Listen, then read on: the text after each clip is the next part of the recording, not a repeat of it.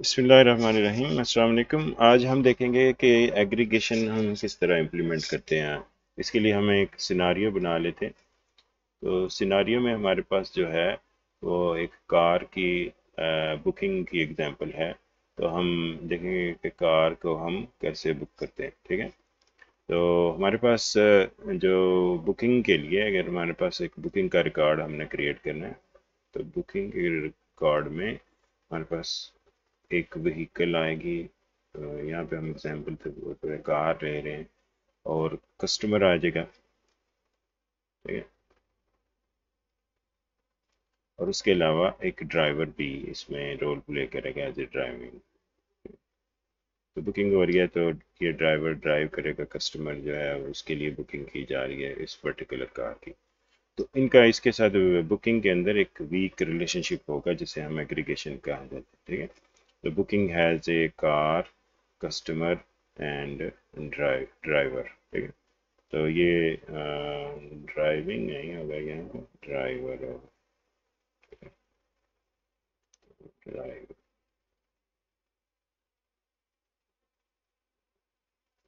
ठीक है। अच्छा जी। तो ये जो हमारे पास ये रिलेशनशिप बनेगा हम इसे लिखेंगे एग्रीगेशन। ठीक है। Aggregation, ठीक है। ये सेम रिलेशनशिप बनेंगे एग्रीगेशन के यहाँ।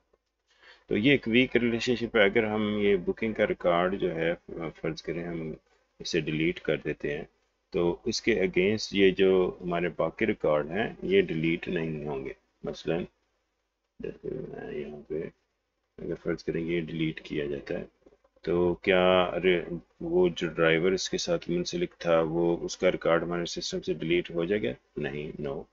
ठीक है। इसी तरह ये जो कस्टमर है इसका रिकॉर्ड भी उसी तरह ही जो है हमारे सिस्टम में मौजूद रहेगा, और इसी तरह व्हीकल का भी इंफॉर्मेशन हमारे पास मौजूद रहेगी। ठीक है। सो ये इनके रिकॉर्ड परसिस्ट करेंगे। ठीक है। अच्छा, तो अभी एक एग्जांपल में देख लेते हैं कि ये किस तरह से इम्प्लीमेंट होगा ताकि हमारा जो कॉन्सेप्ट है वो क्रिस्टल क्लियर हो जाए। ठीक है। तो चलते हैं कोड की तरफ। तो यहाँ पे देखें तो हमने एक एग्जाम्पल क्लास बना रखी है बुकिंग की। तो इसमें उसके एलिमेंट कौन कौन से हैं? बुकिंग आईडी है, बुकिंग डेट है, कार का एक पॉइंटर है। ठीक है। और कस्टमर का एक पॉइंटर है और ड्राइवर का एक पॉइंटर। तो एग्रीगेशन में अगर आप देखें तो हमने ऑब्जेक्ट नहीं बनाया, वहाँ पे कार का पॉइंटर बनाया और इसी तरह कस्टमर का पॉइंटर बनाया। तो हम क्या करेंगे, कार कलेक्शन से इस कार को यहाँ पे मुंसलिक कर देंगे। इसी तरह कस्टमर कलेक्शन से कस्टमर को यहाँ पे मुंसलिक कर देंगे। ठीक है। और यहाँ पे ये जो डेट है एज ए ऑब्जेक्ट आ रही है। ठीक है। तो ये यहाँ पे एक कंपोजिशन होगी, ये वाली इंफॉर्मेशन लूज हो जाएगी इसके एलिमेंट्स की ऑब्वियसली। तो इट डजेंट मैटर, ये एक एक्सिलरी क्लास है जो कि डेट को स्टोर करने में हेल्प कर रही है। तो हम अब इसे इम्प्लीमेंट करते हैं। तो चूंकि हम कंसोल बेस हमारी एप्लीकेशन है, तो ये बजाय इसके कि हम ये पॉइंटर्स के साथ इम्प्लीमेंट करें, हम इसको आईडीज़ के साथ भी इम्प्लीमेंट कर सकते हैं। ठीक है। मसलन अगर पॉइंटर्स यूज़ करेंगे तो उसका ज़्यादा फ़ायदा हमें विजुअल एप्लीकेशन में होगा। ठीक है। तो यहाँ चूँकि हमने ये डेटा स्टोर भी करना है, तो स्टोर करते हुए फिर हम पॉइंटर तो स्टोर नहीं कर सकते। तो उसकी जगह फिर हमें उस पर्टिकुलर जो है कार उसकी आईडी स्टोर करनी पड़ेगी। ठीक है। तो आके हम इस बुकिंग के साथ उसके अटैच कर दे सके। तो पहले हम इस सिनारियो में हम आईडी के साथ ये एसोसिएशन जो है वीक एसोसिएशन एग्रीगेशन इम्प्लीमेंट करते हैं। फिर एक नई एग्जांपल में, ठीक है, एक दोबारा से इसको हम अपडेट करेंगे इस कोड को कि उसमें हम पॉइंटर्स के साथ किस तरह से इम्प्लीमेंट कर सकते हैं वो देखेंगे। तो यहाँ पे बुकिंग की कुछ चीज़ें मिसिंग है। मसलन इसमें हमें डेज, नंबर ऑफ डेज भी चाहिए, कितने डेज के लिए बुकिंग है। ठीक है। तो चूंकि हमने ये पॉइंटर्स रिमूव कर दिए हैं, तो अब हम इसमें इंट कार का रजिस्ट्रेशन नंबर हम यहाँ ले आएंगे। ठीक है। इस पॉइंटर की जगह तो देंगे, इसको आगे एज ए कमेंट में ऐड कर लेते हैं। ठीक है। तो कार का रजिस्ट्रेशन नंबर। फिर उसी तरह हम कस्टमर का आईडी भी ले आएंगे, ठीक है। कस्टमर आईडी यहाँ पे आ जाएगा, ये कस्टमर की क्लास से आ जाएगा इस तरह से, ठीक है। फिर हम देखेंगे कि हमने ड्राइवर की आईडी भी यहाँ पे स्टोर करनी है, ड्राइवर की आईडी, ठीक हो गया। तो ये वाली सारी चीज़ें हम यहाँ पे स्टोर करेंगे, इनको शुरू में इनिशियलाइज भी कर लेते हैं, ठीक है। देखिए booking ID zero, booking ID हम ज़ीरो कर देंगे।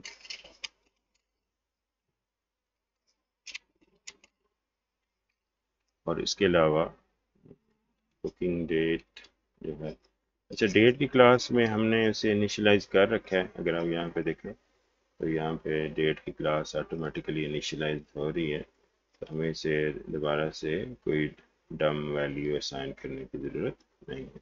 वैसे यहाँ बेहतर यह है कि हम सिस्टम से डेट ले लें और सिस्टम की डेट यहाँ पे ऐड कर दें, क्योंकि जिस दिन बुकिंग हो रही होगी तो उस दिन की डेट ज़्यादा अप्रोप्रिएट यहाँ पे रहेगी।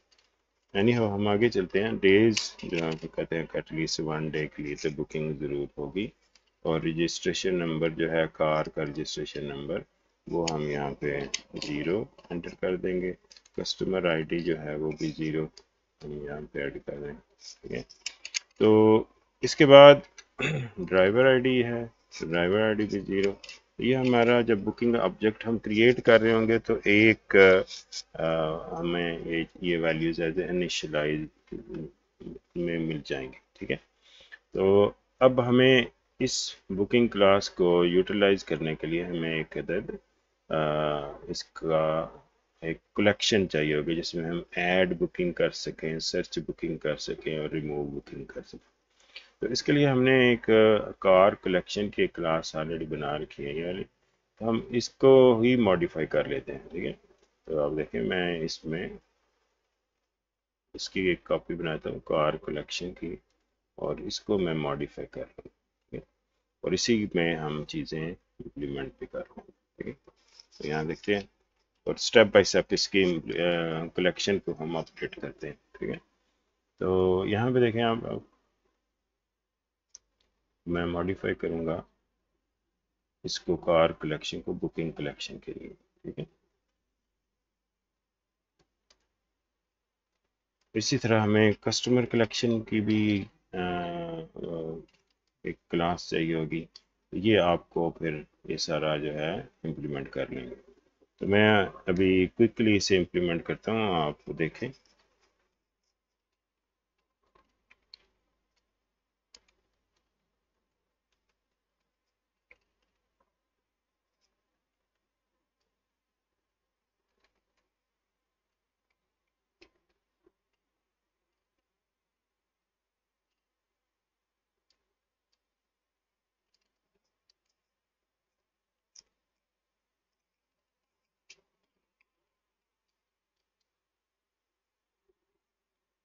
यहाँ पे कार का डिस्प्ले मेन्यू है, तो हम इसे लोकली एक डिस्प्ले मेन्यू बना लेते हैं यहाँ पे, ताकि उस मेन्यू को हम यहाँ पे डिस्प्ले कर सकें। तो उस मेन्यू में वाइड डिस्प्ले मेन्यू, उस मेन्यू में क्या होगा, हम यूज़र को चॉइसेस दे रहे होंगे कि क्या क्या आपके पास चॉइसेस हैं, ठीक है। तो यहाँ पे ऐड करते हैं, नंबर वन पे add new booking, one dot add new booking, ठीक है।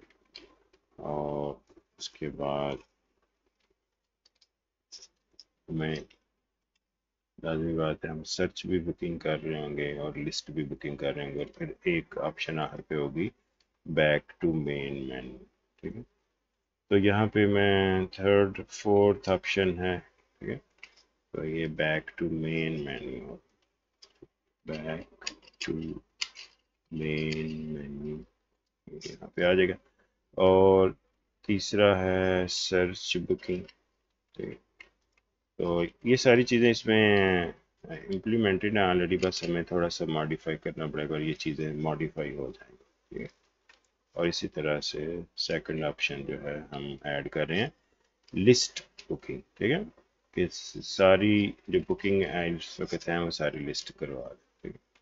तो देखिए स्टार्ट में लिस्ट ये मेन्यू डिस्प्ले हो जाएगा, ये वाला फोर आइटम्स वाला, ठीक है।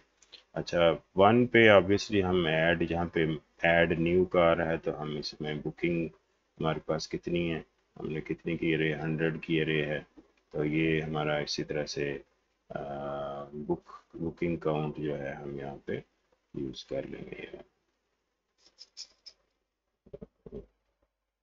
देख लेते हैं बुकिंग काउंट, और ऐड न्यू कार की जगह क्या आ जाएगा, ऐड बुकिंग। ठीक है, नीचे फंक्शन का नाम हमें बदलना पड़ेगा।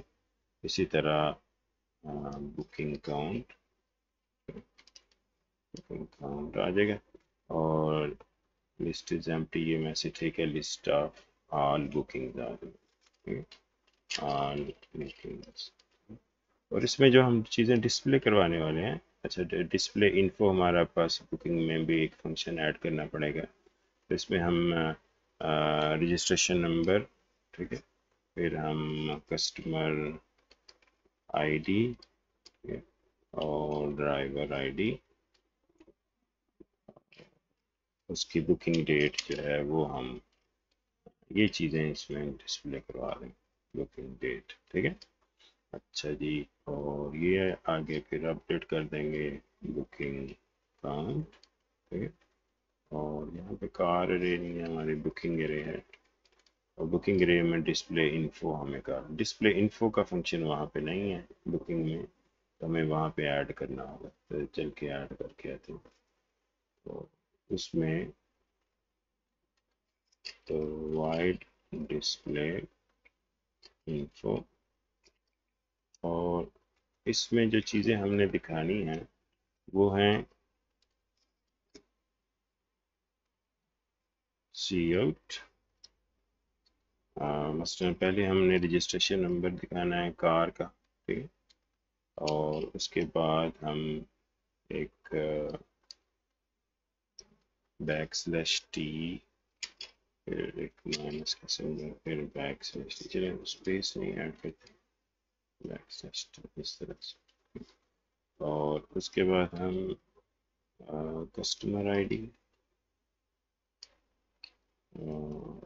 फिर यही पैटर्न हमारा चलता रहेगा आगे भी, और यहाँ पे हम डेट भी स्पेसिफाई कर दें। ठीक है, तो ये देखते हैं, कस्टमर आईडी हो गया, फिर यहाँ पे ड्राइवर आईडी आ जाएगा, और लास्ट पे डेट हमने लिखी। ठीक है, तो फिर इसका हमें यहाँ पे डेट जो हमारे पास बुकिंग डेट है, तो इसको हम स्पेसिफाई करें बुकिंग डेट। ये वैसे हम अगर बुकिंग डेट में जाके इसके प्रिंट का एक फंक्शन लिख लें तो वो हमारे लिए यहाँ पे फ़ायदेमंद होगा, लेकिन हम यहाँ पे खुद ही ये सारा कुछ मैनेज कर लेते हैं। ठीक है, इस तरह से स्लैश, यही पैटर्न दोबारा से हमें रिपीट करना पड़ेगा, एंड देन में यहाँ पे आ जाएगा हमारे पास वाई वाई,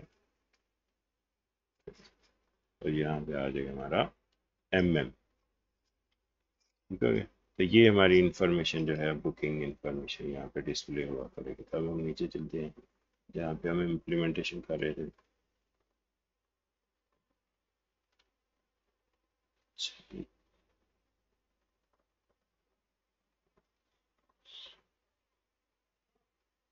तो यहाँ पे हमें इसको अलाइन करने के लिए यहाँ भी बैक स्लैश टी ऐड करना होगा, back slash T, back slash T,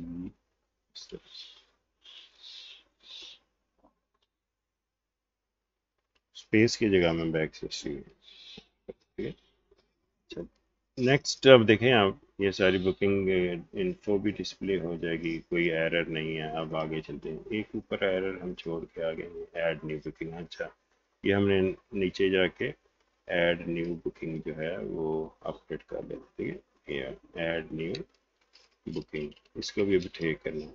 ठीक है, इसी तरह ये find booking, find booking by customer ID, हम कस्टमर आईडी से देखेंगे, या इसमें वैसे वैरायटी होनी चाहिए। कस्टमर आईडी से देखना चाह रहे हैं आप रजिस्ट्रेशन नंबर से देखना चाह रहे हैं, तो इस तरह से हम ये कर सकते हैं। तो हम ये कस्टमर आईडी से यहाँ पे बुकिंग फाइंड किया करेंगे, ठीक है यहाँ।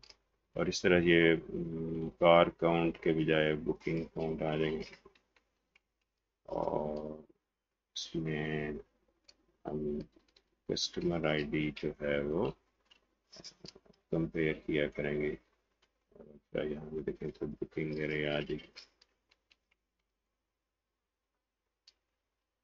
और इसमें से कस्टमर आईडी, जैसे कस्टमर आईडी तो ये वाला इंडेक्स हमें रिटर्न हो जाया करेगा, ठीक है। तो ये हमने काफ़ी चीज़ें ठीक कर ली हैं।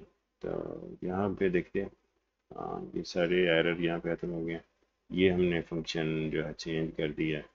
तो ये फंक्शन का नाम देखते हैं हमारे पास क्या है, फाइंड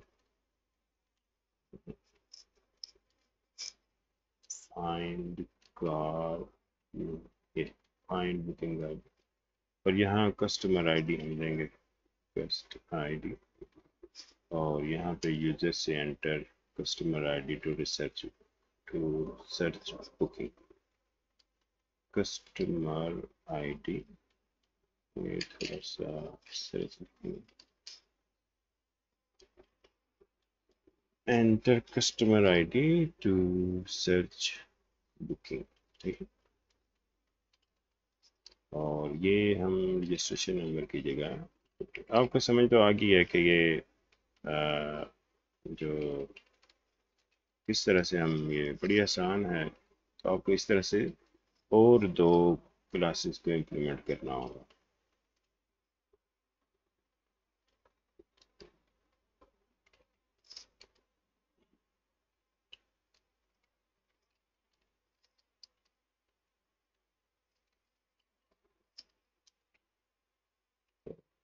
ये भी हो गया। अब ये यहाँ पे हमारे पास बुकिंग मेरे आ जाएगी, उसकी डिस्प्ले इन्फो हो जाएगी, और हैव ए नाइस डे जो है, ठीक है। इसके बजाय हम कुछ भी नहीं डिस्प्ले करेंगे, और ये जो है हमारा लूप यहाँ पे हम ब्रेक कर देंगे, ठीक है। जैसे ये लूप ब्रेक हो जाएगा तो ऑब्वियसली फिर हम जो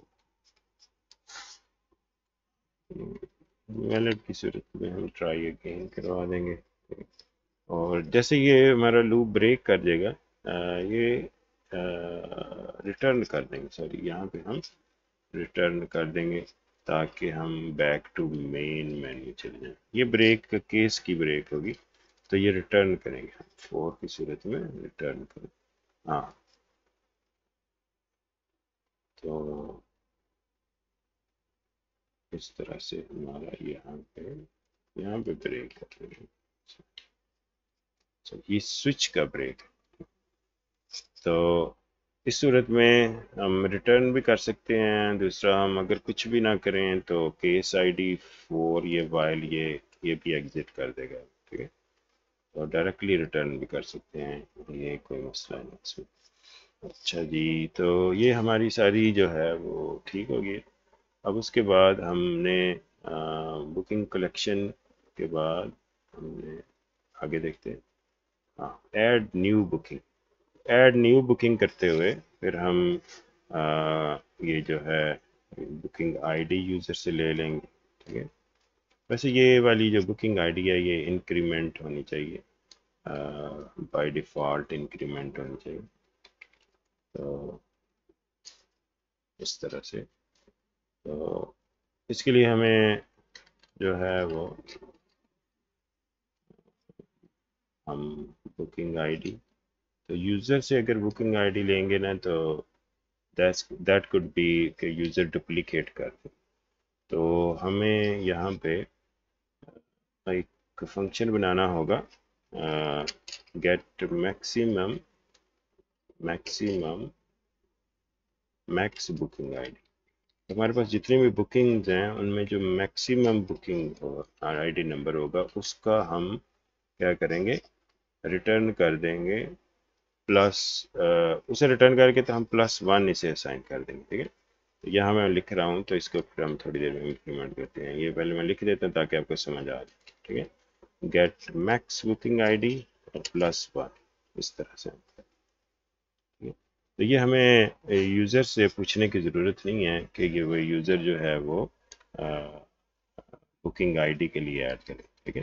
तो ये न्यू बुकिंग का होगा।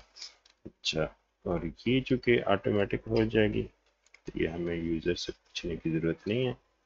फिर हम गाड़ी का नंबर पूछ लेते हैं, गेट रजिस्ट्रेशन नंबर है, तो इस तरह से हम रजिस्ट्रेशन नंबर जो है वो गाड़ी का पूछ लेंगे। और इसमें था gate number from user, gate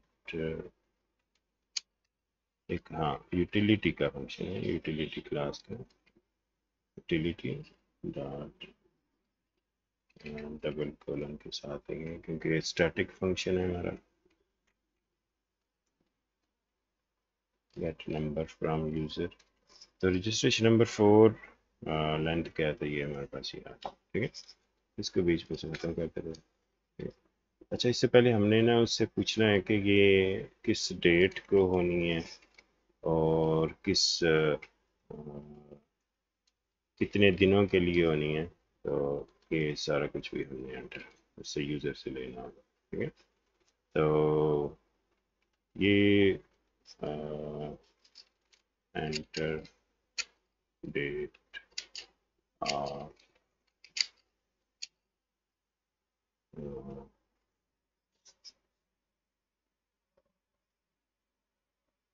booking, ठीक है। अच्छा, सारी चीज़ें लेनी होंगी तो हम इसे एंटर डे ऑफ बुकिंग, ठीक है।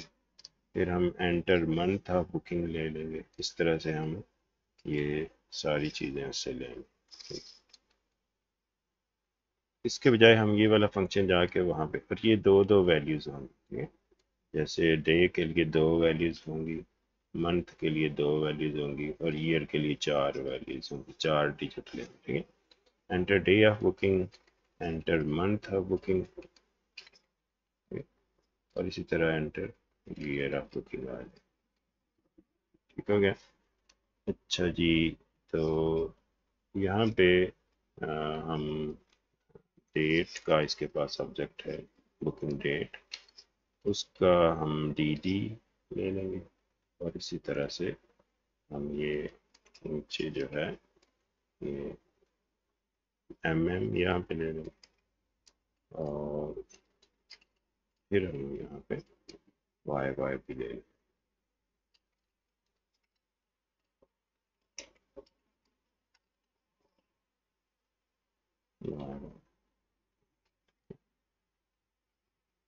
अच्छा, उसके अलावा हमने यहाँ पे उससे एंटर डेज काउंट, ठीक है, कितने डेज काउंट के, यानी कि बुकिंग डेज, एंटर बुकिंग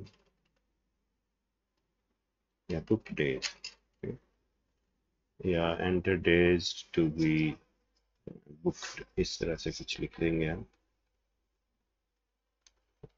और यहाँ पे हमारे पास रजिस्ट्रेशन नंबर की बजाय आ जाएगा डेज, और ये हम यूज़र से मैक्सिमम हम 4 भी ठीक है, वो 1 2 दिन या 3 दिन या 10 दिन, इस तरह हमें आइडिया नहीं है कितने दिन, तो मैक्सिमम हम 999 डेज जो है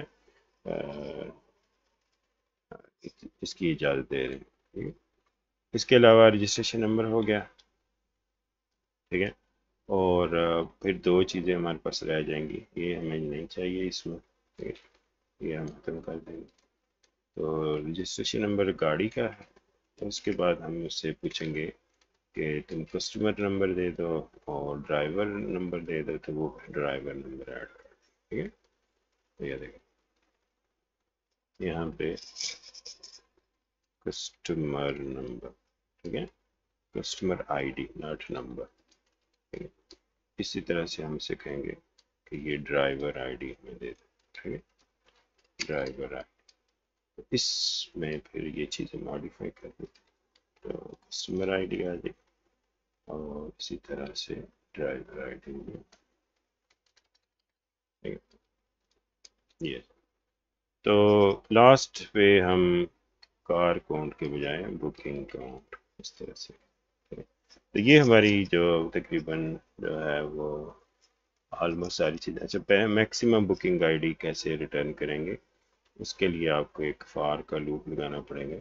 ठीक है, तो हम देख लेते हैं हमारे पास कहीं पे फॉर का लूप है, कोई नहीं है, तो हम यहाँ लिख लेते हैं दोबारा। सर्च वाले में है हमारे पास ये, हाँ ये वाला।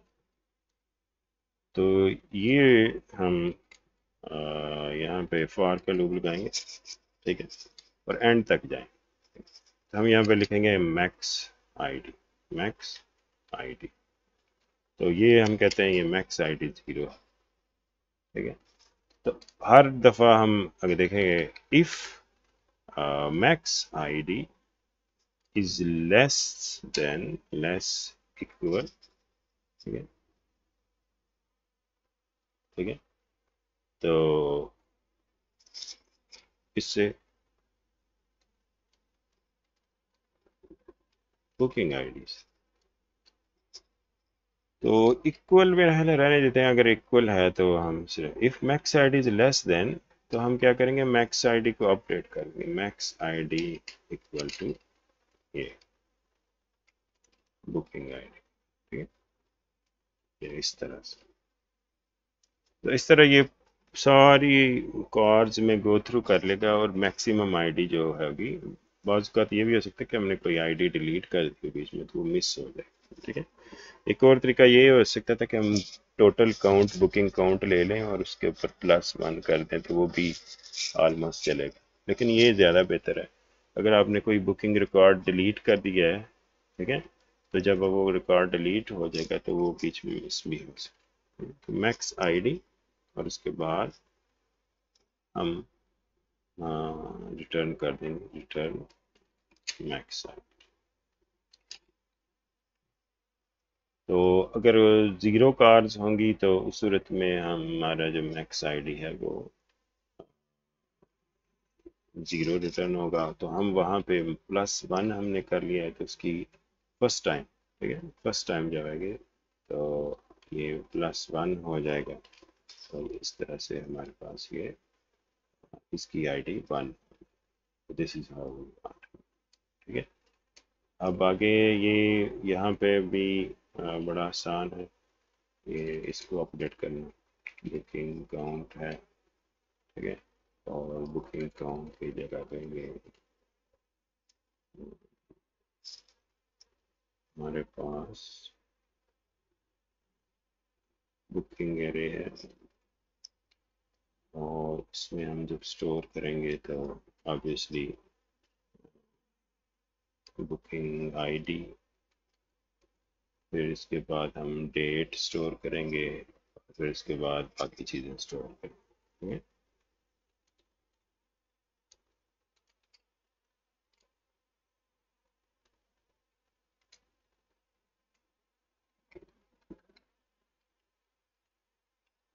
Date dot M D D, इसी तरह ये भी यही 3 दफ़ा जो है स्टोर हो जाएगा। ये आपने देख लेना है कैसे आप इसे इम्प्लीमेंट करेंगे। और इसी तरह ये वाई वाई,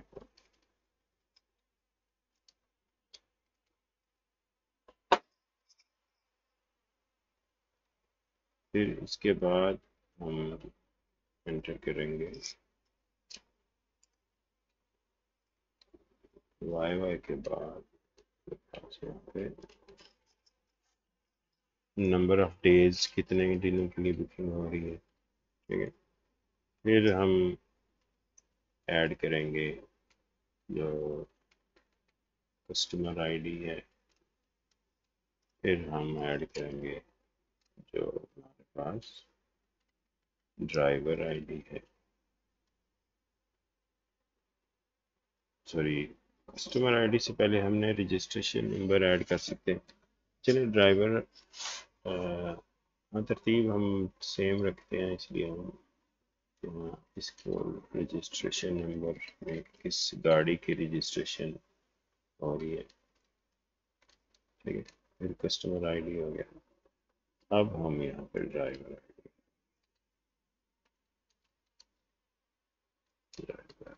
तो इससे के बाद हमारी तकरीबन सारी चीज़ें मुकम्मल हो गई हैं और उसके बाद फिर हम न्यू लाइन ऐड करें तो ये हमारा जो बुकिंग जो है ये राइट हो जाएंगी फाइल, ठीक है। उसके बाद जब हमने रीड करना है इनको तो इसी तरह से हम ये पार्ट्स वैल्यूज़ जो कार की अरे है तो उसके बाद चाहे हम बुकिंग अरे में बुकिंग काउंट है तो, और इसको पार्स वैल्यूज और इसको 9 पास करें, ठीक है। तो देखते हैं हमारे पास ये बुकिंग में पार्ट्स वैल्यूज वाला फंक्शन नहीं है हमारे पास, तो उसमें हमें ताकि फिर ऐड करना होगा पार्ट्स वैल्यू, ठीक है। वहाँ से हम कार से कॉपी करके तो बुकिंग वाली क्लास में पेस्ट करते हैं और उसके अपडेट। तो यहाँ पे हमारे पास कार में हमें जाना पड़ेगा, कार की क्लास में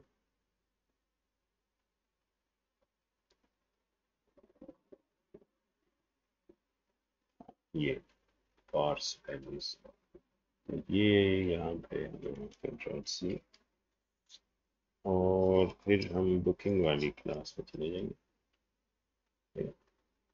ये बुकिंग वाली क्लास है, इसमें हमें यहाँ पे ऐड करना होगा पार्स वैल्यूज, ठीक है। ये जो पार्स वैल्यूज है ये एक एक करके वैल्यूज, ठीक है। मसलन सबसे पहले जो है वो रजिस्ट्रेशन नंबर नहीं है हमारे पास बुकिंग नंबर है, ठीक है। तो हम और उसके बाद हमारे पास कोई स्ट्रिंग भी नहीं है, कार टाइप भी नहीं है, तो इसी से ये सारी हमारी वैल्यूज में पार्स हो गई, ठीक है। तो पहले हम इसे कर लेते हैं बुकिंग नंबर, बुकिंग आईडी, ये हमारे पास पहले ही आ जाएगी वैल्यू, ठीक है।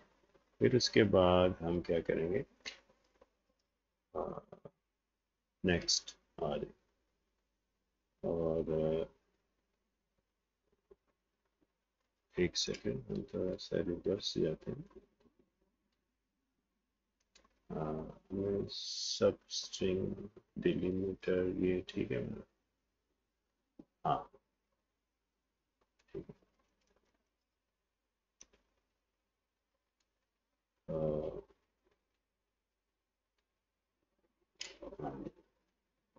उसके बाद नेक्स्ट जो है ये हमारे पास आ जाएगा बुकिंग डेट, नेक्स्ट कॉमा पे हमने जो स्टोर करवाया है वो डी टी स्टोर करवाया और इसी तरह ये एम एन इस तरह से और ये वाई वाई, ये वजह से ये दो तीन लाइनें जो हैं डेट क्लास में होनी चाहिए, यहाँ पे नहीं होनी चाहिए, ये वाली एनी हो इसे यही implement। फिर इसके बाद नंबर ऑफ डेज हमने स्टोर करवाया, तो बुकिंग डेज ये आ जाएगा। फिर उसके बाद हमारे पास जो है वो तीन और चीज़ें हैं, मसलन रजिस्ट्रेशन नंबर ये, फिर उसके बाद है हमारे पास कस्टमर आईडी ये, फिर उसके बाद हमारे पास ड्राइवर आईडी ये इस तरह से, ठीक हो गया। तो ये सारी चीज़ें हमने एक एक करके यहाँ से रीड कर, अब हम वापस अपनी क्लास में चलते हैं जो हम अपडेट कर रहे थे। तो ये बुकिंग कलेक्शन, तो बुकिंग कलेक्शन में अब हम रीड और राइट को ठीक करें, तो ये सारा राइट हो जाएगा। फिर हमें रीडिंग वाला काम करना था, ठीक है। तो ये पार्स और ये तुम्हारे सारे एरर इसी का, अब हम रेडी हैं कि इसको इम्प्लीमेंट करें, ठीक है। तो मेन में जब हम आएंगे तो हमें ये सारी जो कलेक्शंस हैं इनको आ, हम यहाँ पे डिफाइन कर रहे हैं, और उसके बाद हम यहाँ पे एक ये रीड फ्रॉम फाइल हो जाएगा। इसी तरह हम करेंगे बुकिंग, ठीक है, बुकिंग कलेक्शन। इसी तरह आपने पहले कार कलेक्शन, ड्राइवर कलेक्शन, ये सारी इंप्लीमेंट कर लेनी है, ठीक है। और बुकिंग कलेक्शन में हम बीसी, ये बुकिंग कलेक्शन, और बीसी को हम कह देंगे कि रीड फ्रॉम फाइल, और इसको हम पाथ दे देंगे बुकिंग, इस तरह से, ठीक हो गया जी। और जाते हुए हम B C booking collection dot right to file कर देंगे, ठीक है। और इसमें बुकिंग डॉट लिस्ट। अब हमने मैनेज कार्स तो नहीं करनी, ये हम करेंगे जब वो यूज़र सेलेक्ट करेगा। यहाँ पे अब हमें एक मेन मेन्यू ऐड करना पड़ेगा, ठीक है। तो ये मैं लिख रहा हूँ यहाँ मेन मेन्यू। तो उसके लिए हम क्या करेंगे, वाइल डू वाइल का लूप चलाएंगे, और जितनी हमारे पास ऑप्शन होंगी, अभी मुझे ऐसे लग रहा है जैसे हमारे पास जो चॉइस में ऑप्शन होंगी वो वो हमारे पास सिर्फ दो ही ऑप्शन होंगे। तो वाई नॉट के हम वहाँ से ऊपर से कोड कॉपी पेस्ट कर दें।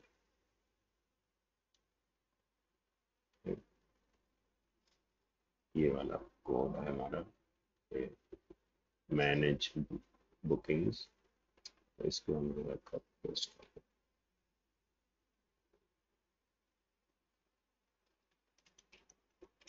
तो यहाँ पे हम इसे ले आएंगे मेन में, थोड़ी हमारे साथ आसानी है। तो मेन में जब हम पेस्ट करेंगे तो हमारे पास कितने केसेस हैं, तीन केसेस हैं हमारे पास, ठीक है। तीसरा केस जो है वो हम प्रोग्राम से एग्जिट कर देंगे, ठीक है, ये वाला केस, ठीक है। और चॉइस जो हमारी होगी वो 3 होगी, ठीक। यहाँ पे आपने एग्जिट नहीं करना, क्योंकि इसके बाद हमने ना जाते हुए कार्ड्स भी राइट करनी है और बुकिंग, यानी कि यहाँ पे ये जो जगह है 3 वाला, यहाँ पे आपने कभी भी ये नहीं लिखना है एग्जिट 0, ठीक है।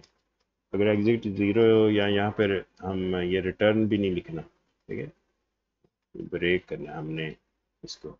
और ये जब लूप एंड करेगा तो उसके बाद हमें ये दोनों ये फंक्शन एग्जीक्यूट करना है, ठीक है। तो यहाँ पे ब्रेक हो। अच्छा, ये अब बाकी हमारे पास आसान है। केस 1 जो है हमारे पास, इसमें हम किया करेंगे क्या, कार, जो कार कलेक्शन का मैनेज कार्स हम कर रहे हैं, ताकि हम कार्स इसमें ऐड कर सकें, ठीक है। उसके अलावा केस 2 में हम क्या कर रहे होंगे, बुकिंग मैनेजमेंट कर रहे हैं, ठीक है। तो ये बुकिंग मैनेजमेंट है, बुकिंग मैनेजमेंट। इसमें हम लिखेंगे BC booking collection dot manage bookings, ठीक है। ये वाला फंक्शन का, तो ये हमारे दोनों सब मेन्यूज यहाँ पे नजर आना शुरू हो जाए, ठीक है। अब हमने इसे मेन मेन्यू यहाँ पे डिस्प्ले करवाना है, ठीक है। वो हम बना लेते हैं, सी आउट। तो इस तरह से 1 पे है मैनेज कार्स या car management, car management, back session. दूसरा हमारा इसको जब मेन्यू हम डिस्प्ले कराएंगे यूजर को, सेमीकोलन, वो होगा बुकिंग मैनेजमेंट, ठीक है, बुकिंग मैनेजमेंट। और तीसरा जो ऑप्शन हम दे रहे हैं वो है एग्जिट, कि ये प्रोग्राम से एग्जिट कर दें, ठीक है। एग्जिट, एग्जिट की सूरत में हम एक गुड बाय का मैसेज देंगे, have a nice day, C you. तो ये वाला मैसेज हम सब मेन्यूज में नहीं देंगे, ठीक है।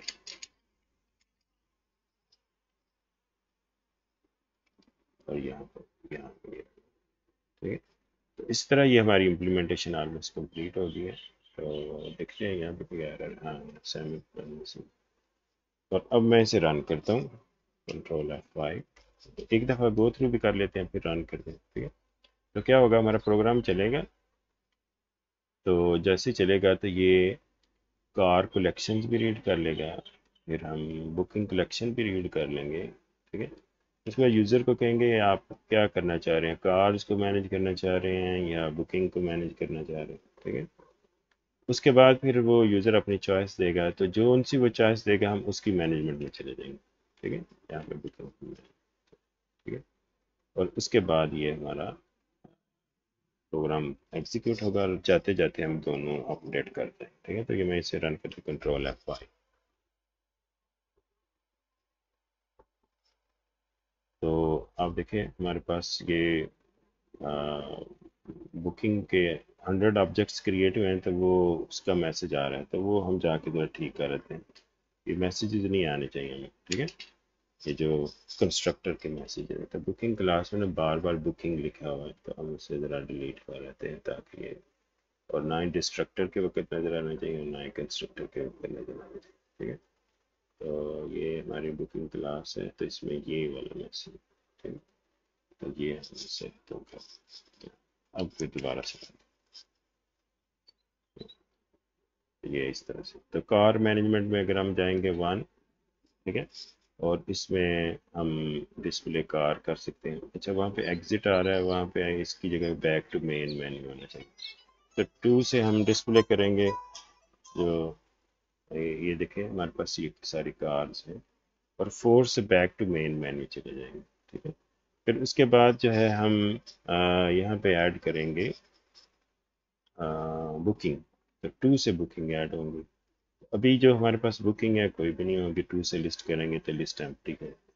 वन से हम बुकिंग ऐड करेंगे, add enter day of booking आ रहा है मेरे पास, ये नहीं आना चाहिए बुकिंग, हाँ बुकिंग आईडी तो उसने ले ली है ऑटोमेटिकली, हाँ। तो डे ऑफ बुकिंग ये है, तो आज हमारे पास डेट है 1/01, ठीक है। और मंथ है, ये फॉर्मेटिंग ठीक नहीं है, ये हमें ठीक करेंगे। 8th मंथ है, ईयर आ जाएगा 2023, ठीक है। और बुकिंग डेज हम दे रहे हैं जी कि हम 3 दिन के लिए बुक कर रहे हैं। रजिस्ट्रेशन नंबर आप ऊपर देख लें हमारी कौन सी गाड़ी है। जैसे हमें एक रिकॉर्ड नज़र आ रहा है MG का, तो हम इसे 44 रजिस्ट्रेशन नंबर की बुकिंग, कस्टमर आईडी अभी हमारे पास कस्टमर नहीं है, तो हम कहते हैं 1 नंबर कस्टमर के लिए, ड्राइवर नंबर भी 1 के लिए। और उसके बाद हम करेंगे, तो ये हमारे पास दोबारा से बुकिंग का मेन्यू आ गया। अब हम लिस्ट करना चाहें तो देखिए हमारे पास एक बुकिंग नज़र आ रही है, ठीक है। तो ये थोड़ी सी इंफॉर्मेशन थोड़ी अजीब सी है कि अलाइंड नहीं है, तो अलाइनमेंट थोड़ी ख़राब है, बाकी ठीक है। 44 रजिस्ट्रेशन नंबर, कस्टमर आईडी 1 को, ड्राइवर 1 को, 1/8/2023 के लिए बुकिंग होगी। तो दैट्स ऑल। ये हमने एग्रीगेशन, अभी 4 से बैक मेन्यू पे हम जा सकते हैं दोबारा से। तो इस तरह से ये हमारा एग्रीगेशन वाला जो रिलेशनशिप था ये हमने इम्प्लीमेंट किया है। Thank you for your watching. अल्लाह हाफिज़।